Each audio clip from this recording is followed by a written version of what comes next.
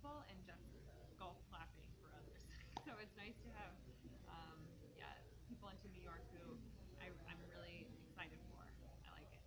Yeah, because like or Brenda now is like, usually you guys are Team New Balance Yeah, together, and now she's your rival. Or went up and hugged her and talked to her, and then I said, I gotta go. You're Philadelphia. Can't I mean, fraternize with the enemy. it's like New York and Philadelphia. You guys hate each other more than Portland and San Francisco, right? Yeah, I so mean, I East figure, Coast thing.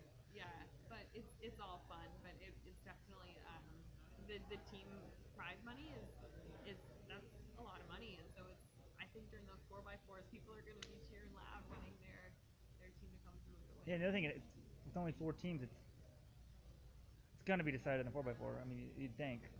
I'm hoping that um, New York has a big lead coming into the women's 1500, so that a little pressure is off myself, and then I can just hope that men's 15 and that in the 4x4 is just crush.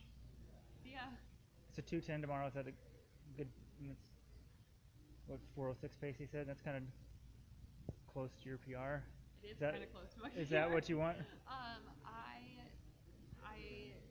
bumped into Danny Mack today, and he told me that that was the case, and so I that works for me. I'm the slowest person in the field, and so and just hoping to get out there Are and you beat. really? Hmm. Wow.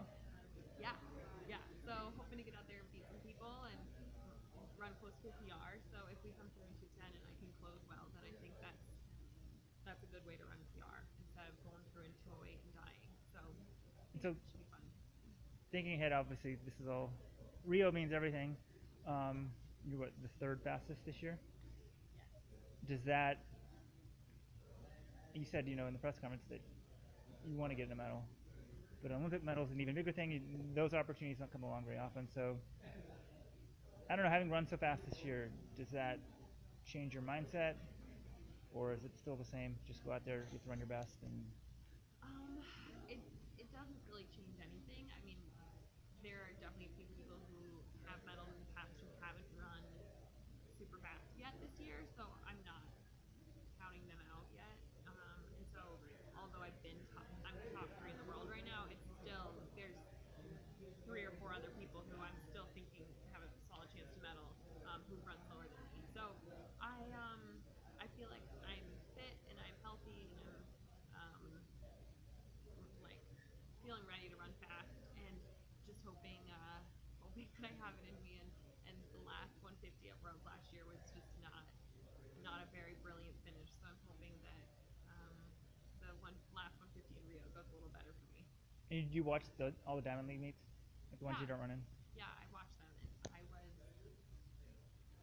Yeah, I was early on in Shanghai seeing how fast they ran um, and then obviously I was in pre and I saw them challenge the world record there. So I've definitely um, been paying attention to not only the top two, but yeah, like I said, the medalists from previous years who are behind me who haven't quite run their best yet. And it's always entertaining to watch as a fan the Diamond Leagues, just because when you're in the moment, you don't really you can't really learn that much from your opponents every race. But if you watch the Diamond Leagues, you can kind of pick out certain weaknesses or certain moments in the race that an opponent is typically really strong or whatever. So it's actually been entertaining to watch. it's been an interesting year. Yeah. Well, good luck tomorrow. Thank you. And oh, Rio, like Zika or anything like that? Does any of that worry you? Um, I think it's more worrisome for like fans and spectators and family going.